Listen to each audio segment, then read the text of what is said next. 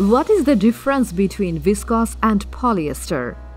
While many consider the viscose and polyester to be similar, there are a lot of differences between the two materials. Both polyester and rayon are made from long fibers, but polyester is a synthetic fiber, whereas viscose is semi-synthetic, that is using natural fibers but chemicals in the process. Polyester is more moisture-wicking while viscose is more absorbent. Polyester dries faster and does not wrinkle as easily as viscose. Polyester is stronger and does not shrink. Viscose is more likely to peel, whereas polyester resists abrasion. Polyester is made from oil, while viscose is made from plants.